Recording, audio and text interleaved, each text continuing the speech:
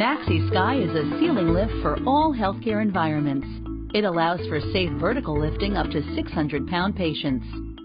The Maxi Sky has a hand control to help raise and lower your patient. There are two types of Maxi Sky motors dependent on the track layout that is installed. The 4-function motor that is used on a fixed track system has up, down, left, and right motorized movement. The room covering X, Y, or H installations will have a 2-function motor with only up and down movement, allowing for free rolling of the motor throughout the tracked area. When preparing for a transfer, be sure that you have a sling available before you approach the patient. There are a number of sling sizes identified by the trim color on the sling. Yellow is medium, green is large, blue is extra large. The size of the patient's sling should be determined in advance and noted on the patient's assessment. Inspect the overall condition of the fabric and the plastic clip before use. The caregiver should always tell the patient what they're going to do. Place the sling around the patient so that the base of the patient's spine is covered and the head support area of the sling is behind the head.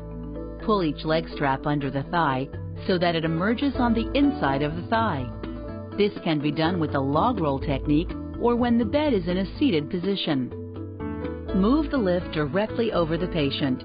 Use the left and right buttons on the hand control if it is a powered motor, or pull the motor to the transfer point with a room covering layout. If the lift does not work, gently pull on the red cord until you hear a click. The green light should illuminate. As you lower the hanger bar, hold the lift spreader bar with one hand at all times when near a patient. Attach the straps or clips to the hanger bar in the desired position. There are both 2-point hanger bars for loop slings and 4-point hanger bars for clip slings. Before lifting the patient, first, make sure that all straps are attached to the spreader bar. Second, make sure the patient is comfortable. Third, make sure the sling is not caught on any obstruction, wheelchair, brake, or arm of the chair. If any of the above occurs, lower the patient immediately and correct the problem.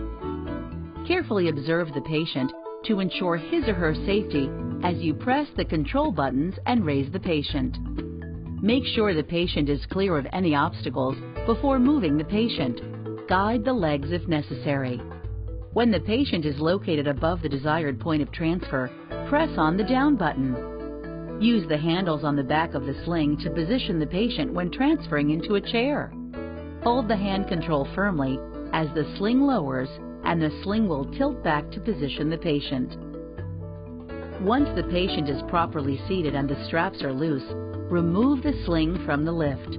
Be sure to hold on to the hanger bar to prevent patient injury.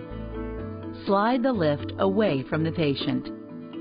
Press the Return to Charge button to send the lift back to the charging station. The Maxi Sky is also ideal for repositioning patients with a repositioning sling. Prepare the bed with a sling under the patient, and when the time comes to move the patient up in the bed, connect the straps to the hanger bar. Elevate the patient and allow momentum to slide the patient up in bed. Lower the patient. The repositioning sling can also be used to turn patients by connecting one side of the sling and raising the patient.